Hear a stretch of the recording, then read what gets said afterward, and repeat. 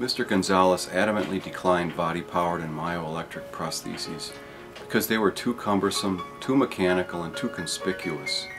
He wanted to be able to enjoy family outings in public places without his arm becoming the focus of attention. He wanted a very accurate, lifelike restoration to perfectly match his own hand so people wouldn't notice. Mr. Gonzalez was anxious to get his restoration and start using it. Ultimately, he preferred that we keep the aesthetic portion short and then use an athletic band as an easy, comfortable way to finish his restoration. Okay, now you can turn around. El otro lado, para que te vea bien. Así.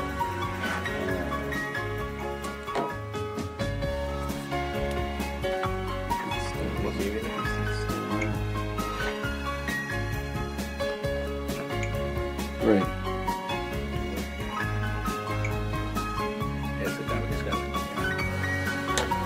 He doesn't know what to say, so thank you. Oh, you're welcome.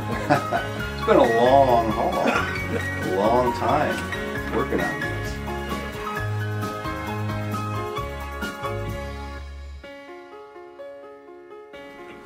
My father says that it's phenomenal. It's awesome. Good. He loves it. Good deal. He feels a lot more comfortable. He feels more human. He doesn't feel like you know, like people are staring. You know. Well, that's good. Yeah, but he's very, very extremely happy with it. You did a phenomenal job.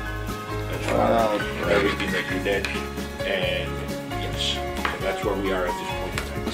Should go pretty much like that. Just push from there to 4. Yeah.